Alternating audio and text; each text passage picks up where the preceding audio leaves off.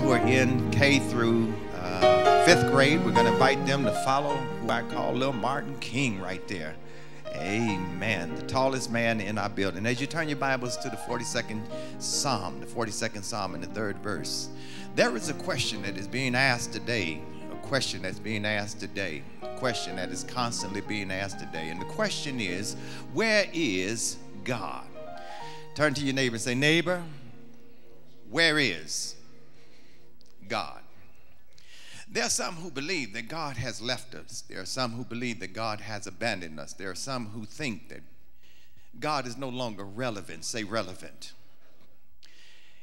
And that he has somehow departed from us, that he has left us, that he is no longer active in the world. And therefore, it is the time to which Satan, who becomes the prince of the air, is now ruling here on planet Earth. We look at our national scene. We look at our world scene. We hear about the threats that are going on across this nation. We see certain kinds of things that are being said and done by leadership. And we ask ourselves the question, is God still around? In fact, there's some of us who don't really believe that God is still active and alive today, that somehow he has left planet Earth and has not even left for us a forwarding address. He has moved away from this particular place. He is somewhere out there, but not active in his world today. And so some of us have this kind of response to this kind of pervasive thought that God is no longer active on planet Earth. And so we come in Sunday after Sunday filled with all kinds of fears and apprehensions, as if God has abandoned us, even though God has already said to us that I would never leave you nor forsake you. And the word forsaken means abandon you. That God has not left us, that God has not abandoned us. I shared with Bible class on Wednesday that my wife's favorite scripture is where David yells out, if you will, out of nowhere, that I was young and now I'm old. And I've yet to see the righteous forsaken or abandoned, or their seed beg bread. And so if that's the case, why is it that on some Sunday mornings I cannot feel his presence? Why is it that when I come into church, the choir is singing, and yet there seems to be a kind of void in my life? If in fact that once I am saved, that the Holy Spirit takes over my spirit, but yet on some Sundays mornings I do not feel the presence of God as I did in the yesterday. Has God left us? That's a very real kind of question. Say, real question. Someone have said that even in the case of the skeptics could really just merely mimic the words of the prophets to conclude their argument that there is no God. For there were times when the prophet even cried out, why hide thou face, O Lord? Another prophet said, why art thou silent when sinners are swallowing up all the good? Why is there so much chaos? They asked themselves the question. Why does it seem as if God has left us? Well, if you go to the 42nd Psalm, this particular thought is not just a thought in our days, but rather back there in ancient days, they had also had that particular thought. And there is a writer, probably one of the sons of Korah. We really don't know who this particular writer was in this particular Psalm 42, the third verse, but he experienced what we have experienced, and some of us are experiencing even today. And I don't know about you, but sometimes life does bear itself down upon me, that I feel the way the psalmists feel. I don't know if there's someone in the back of the church who have come in with all kinds of pains and frustrations, during the last week, but sometimes I feel like the psalmist feel. I feel in the Message Bible, it says, I feel like I'm on a diet of tears. Has anybody in the house ever felt like all they were experiencing was tear-stained eyes? Come on, be honest with me today.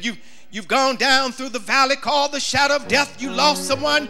You did not think you were going to come out of the valley, and all you did was all night long was to cry. Morning came, you cried. The next day, you cried. Your meal, if you will, became tears. I felt that when my daddy died. He died in a very terrible fire. We got the news 5:30 in the morning. We were awakened. Larry, come over to the house because there's a house fire. And not only has daddy died in the house fire, we believe, but your brother has died also. And for that whole week, I could not explain what was going on the inside of me. I felt as if my diet was a diet of tears. Say, diet of tears. Here is what the psalmist says. There were tears for breakfast. Say, tears for breakfast. Tears for supper. The psalmist said, whoever he might have been, said, all day long, people knocked at my door, taunting me, asking me, where is your God? Where is? Say, where is your God? Say, where is God? What you need to understand is that when we, watch this now, when we look at what is going on in our world today, if we had been studying our Bibles, if we had, can I say it? If we had been coming to Bible class on Wednesday night, if we had been listening to the pastor, we would have discovered that God is a God of history and that he's in control of history. Say, God is a God of history. And God shows up in world events. Oh yeah, he shows up in world events. Say, world events. Yeah. He shows up. His presence shows up in world events. And had we been in Bible study, y'all for quiet here. Y'all for quiet. You would have known that eventually the end of time would come. You would have known that what's going on today is nothing more than prophecy being fulfilled by way of end times prophecy. Oh, yeah, I know y'all don't want to hear this today. The truth of the matter is, the Bible says that in the latter days, there will be wars and rumors of wars. Can I help you out? All you hear is greatness and materialism, and while there is this ideology of greatness and materialism, there's also this idea that we're ready to go into action at any moment.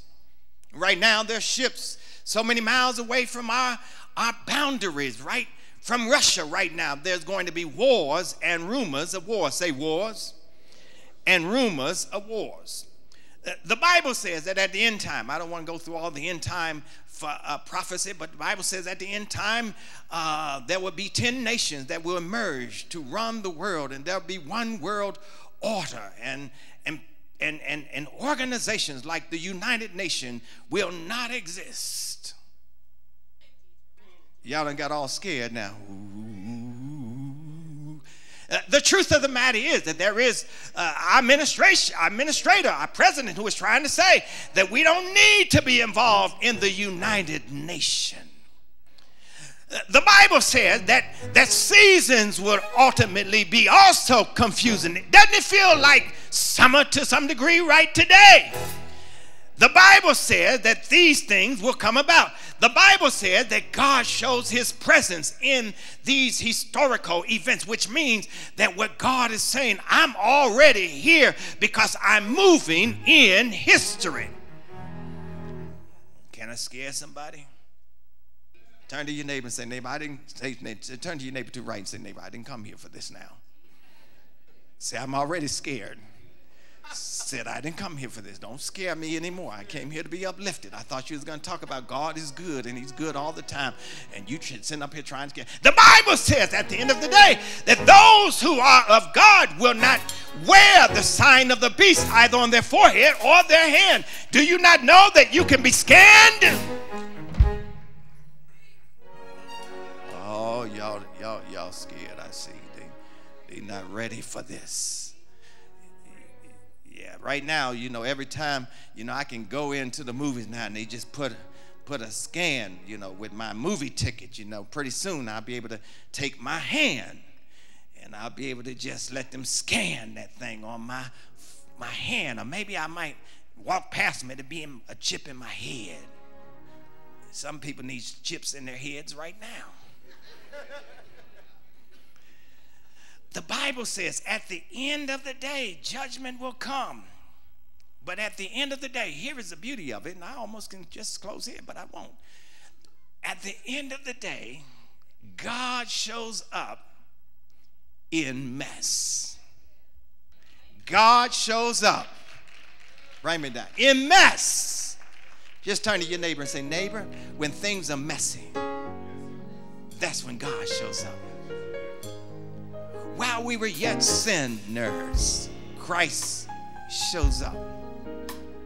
While the world looked like it was in chaos for those in Israel by way of the Roman rule, God shows up.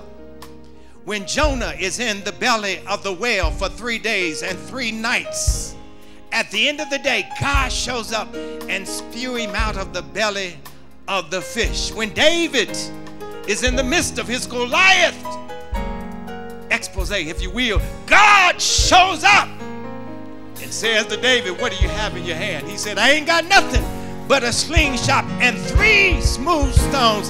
And God turns around and says, you don't need 3 smooth stones. All you need is 1 stone. And God does what? Shows up. I don't know about you, but I'm excited about what's happening today, because at the end of the day, I know that God is getting ready to show up. Can you give God some praise? Oh yeah, he's getting ready to show up. And when he shows up, he's also going to show out. Last Sunday, I told the church about this professor who wrote on the board. He was an atheist. He wrote on the board as he was teaching his lessons to try to prove atheism, that God does not exist. And so he wrote upon the blackboard, God is nowhere. God is no, W-H-E-R-E, nowhere. He walked out of the door. One of the students went up to the blackboard and rearranged the letters and changed it from God is nowhere, and took the W and put it next to the N-O. And when the professor came in, he saw the words on the blackboard, God is now here. God is getting ready to show up. Just turn to your neighbor. Just turn to your neighbor beside you. Say, God's getting ready to show up and show out. Yes, he's getting ready to show up. And he's getting ready to show out. God is now here. He's in the midst of all this stuff. He's in the midst of all this chaos. He's in the midst of all these issues. During one of the wars, when soldiers fought in trenches and mud, camouflaged beneath a hole, one of the soldiers who was shooting and seeing the devastation of the war, the bodies being dropped like flies from the opposing gunfire, he suddenly asked the soldier next to him, he said, Captain, where is God? Just then, 2 men jumped over and above their heads with stretchers, moved out forward under enemy fire to pick up a wounded soldier with blood and broken body. The captain responded, son, look there.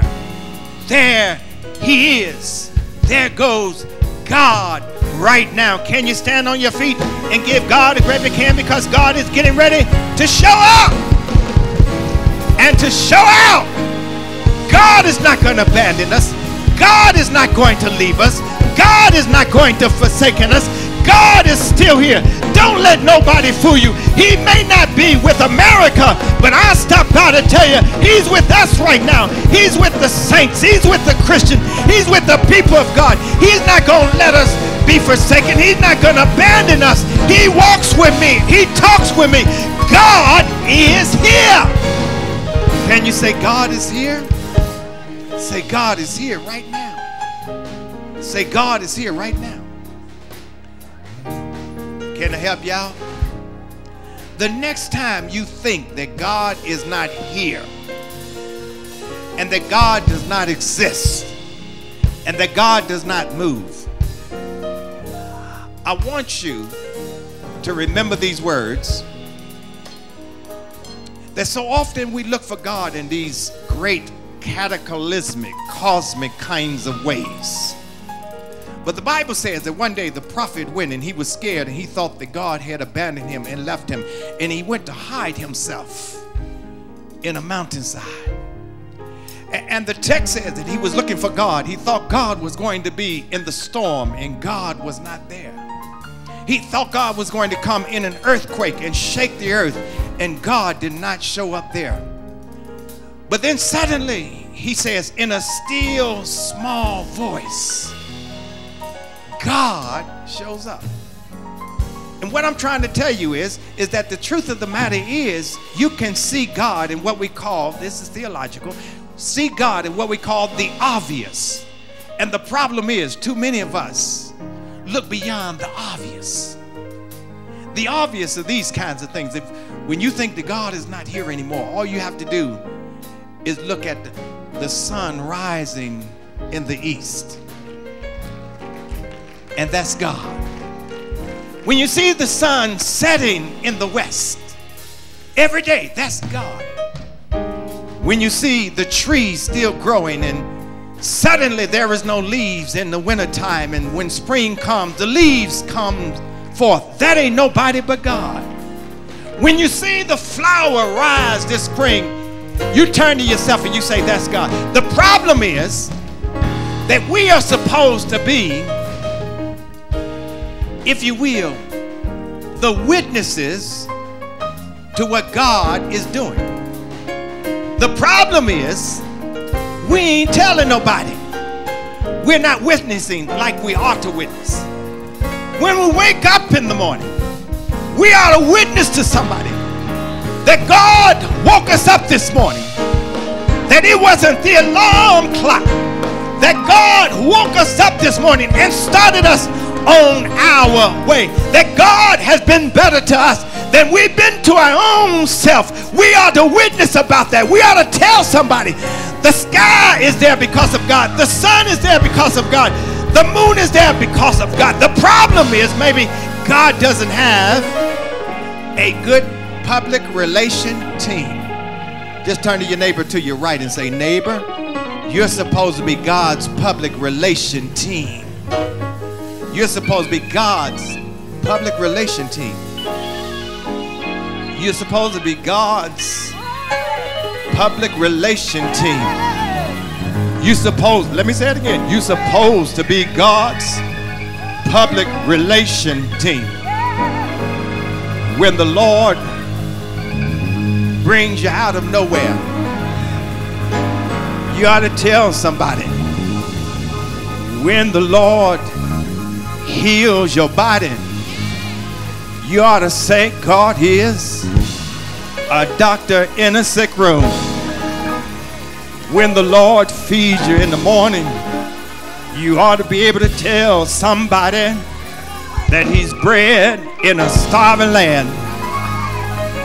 When the Lord takes you out of your bed of affliction, you ought to tell somebody that the Lord is a doctor in a sick room.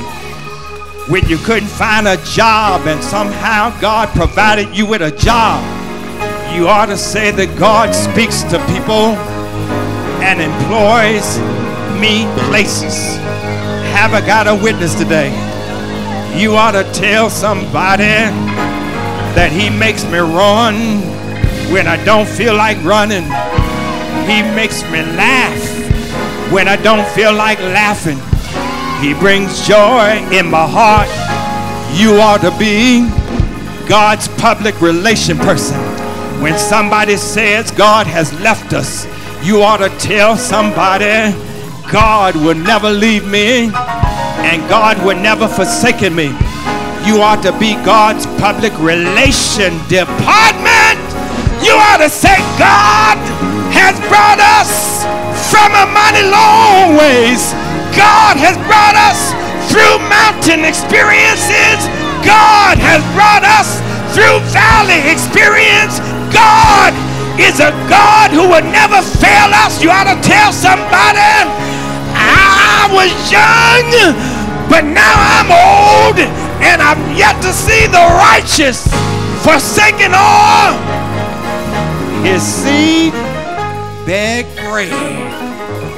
I just wanted to go down Black Historical Church Boulevard for just a moment and just tell you that maybe God needs a better public relation team. And so what does he do? He allows us to go through some things, and then he brings us out. He brings us out. And once he brings us out, we're supposed to be the team that goes around. We're not supposed to be, oh, I don't know where God is. We ought to say, yes, I know where God is. Maybe he needs another public relation team. Someone who, when the trees shift to green leaves, maybe he needs somebody to put a sign beside the tree that says, courtesy of God. Maybe when he wakes up in the morning, wake you up in the morning, maybe he needs somebody who will write beside your bedside when you open up your eyes, courtesy of the Almighty.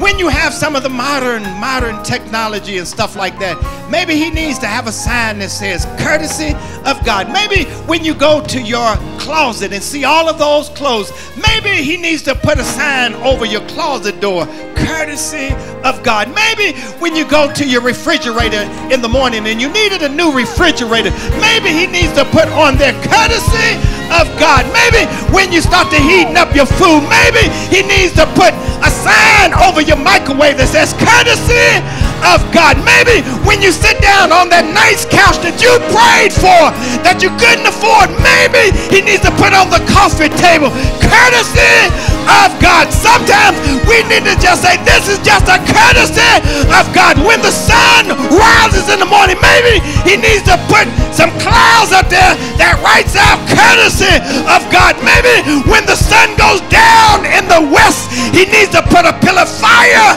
afterward that says courtesy of God. Maybe when we look out and see the moon rise at nighttime and the star twinkle, maybe he needs to write in the sky, courtesy of God. When you breathe, maybe we need somebody to say, hey, that's the courtesy of God. When your heart is beating and you can feel your heart, maybe we need a sign of somebody say, courtesy of God. Just take your breath. Take your hand and put it in front of your mouth and just breathe. And just see in the palm of your hand the writing, courtesy from God. That's all it is. You don't think God is alive? When you walk out that door and you go from your seat to the car, that's God saying, I'm still alive. When you're able to drive your car back to your home destination and can remember your address. I know there's times I get in my car and I don't know how I got where I got, and I get chilled all over. Have you ever drove in your car, you've gone through the same pathway all the time, and then all of a sudden your mind starts to straying, you start to texting? Hello, somebody. Is there a texter in the house that drives and texts? I'm going to admit my sin. And then all of a sudden I look up, man, and I say, oh my God, I don't know why I didn't crash. And And all of a sudden I hear God saying in my mind, courtesy of God. When I see my sons and my grandchildren, all I know is they could have been dead and gone a long time ago. It wasn't nothing but courtesy of God. Major Hughes, come here a minute. Major Hughes is here all the time as a preacher and everything. And I got a message the other day. It said Major Hughes had to have heart surgery. He had to go into his heart. And we went into prayer about Thursday. And here it is, Sunday. And he's walking around here as if nothing has ever happened. Can you shout courtesy from God? That's a courtesy of God. Come here, Brother Johnson. Brother Johnson walked into the office today. He said, Reverend, I lost a loved one today, last weekend, so I wasn't here. He said, but it's all right. She lived a good life. And I suppose that meant she lived a life with God. I said, how are you doing? He said, me and the wife and family is doing fine. That ain't nothing but the courtesy of God. Have I got a witness in the house? Can you just take just 2 seconds? I know you're in a hurry, but can you just take 2 seconds? And can you think about something that God has done great for you or your family? And can you first of all praise God for that? Hey, Lloyd, come on down here. Come on down here, Knuckles. Lloyd! Look at him walking. He's been wrestling with a heart issue with Miss Lloyd. Is she here today? He's been sitting up here wrestling with a heart issue for 30-something years. And every time he says, Pastor, I just want you to know, through the family, that I got to go in for surgery. They got to do this, that, and the other. But look at him. He walked up here like ain't nothing gone wrong. Lord, courtesy of and from God. So when you go back, you just thank Him for bringing you 30 years, that He's going to continue taking you home. Courtesy from God. Where Marvin at? Where Marvin Creel at? Marvin, you in the house? Marvin, you in the house. Marvin, you in the house. Marvin, come down here. Marvin had one of the few surgeries with his heart where arteries back then was just wouldn't grow, and now they're just growing all out of his heart. Everybody else didn't make it. Turn around there, Marvin. Marvin looks like a millionaire today. Look at him, sharp as a tack, walking, talking, praising, because he knows that every day he wakes up. Hey! Hey! Hey! Every day he wakes up courtesy from God and of God. Go give God some praise back there, Marvin. Now, do you have anything God did for you? And can you just turn to the person next to you, around you, and just share it with them as best you can? And if you don't mind, just turn to somebody and tell them what God has done for you in the past. Something very special. Something very special. And when you finish, just lift your hand up and say, courtesy from God. Thank you, God. Thank you, God. When we don't think you're here, we know that you're not always in the cataclysmic, cosmic kinds of things, but sometimes you're in just the obvious that we miss time and time again. As you bow your heads in the word of thanks. Eternal God, our Father, we thank you today for so many courtesies that you have given to us. But the greatest courtesy that you gave to us was your Son, Jesus Christ. And you refused to leave us abandoned or forsaken, and you gave to us